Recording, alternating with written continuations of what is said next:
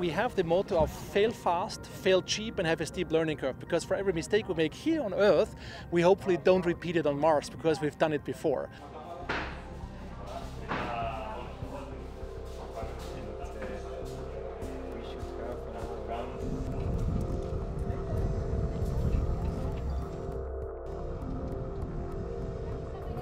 We're 6 people working in tight space under a lot of pressure to do a lot of tasks.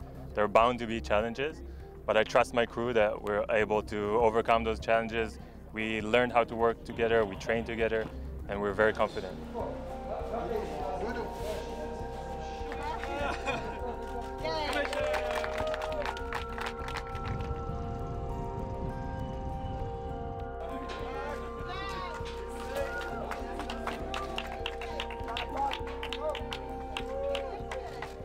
We have a lot of respect of the challenges of going to Mars, because at the end of the day, we can say the actual mission is going to happen, let's say 20 to 30 years from now, but that also means the very first human to walk on Mars is already born.